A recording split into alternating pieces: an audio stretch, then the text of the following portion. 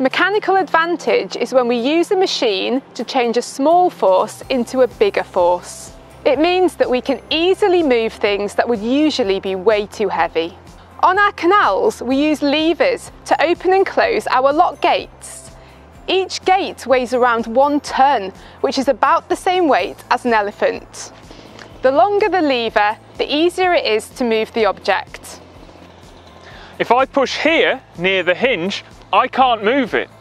But if Laura uses the length of the lever, she can push it open with one finger.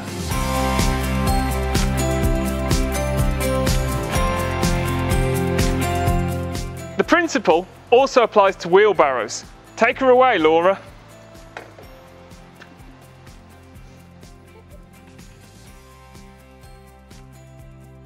Another machine that uses mechanical advantage is a crane. Cranes use gears to make the input force bigger.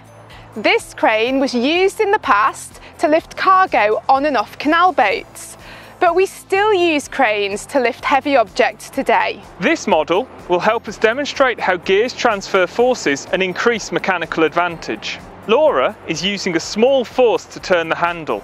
The gears make that force bigger and help her lift the heavy weight. The advantage of using gears is that we can change the number of teeth on each gear to make it easier or harder to lift a heavy weight. One benefit of using gears is that we can change the size of the gears to change the mechanical advantage depending on what we need.